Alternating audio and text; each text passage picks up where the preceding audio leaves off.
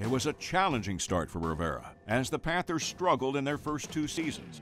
Rumors swirled around Rivera's job as he sat down with team owner Jerry Richardson. He told me, "I think you need a mentor, so I want you to call John Madden." I called Coach Madden. We go out, we sit down, we talk. I didn't reach out enough to other people too.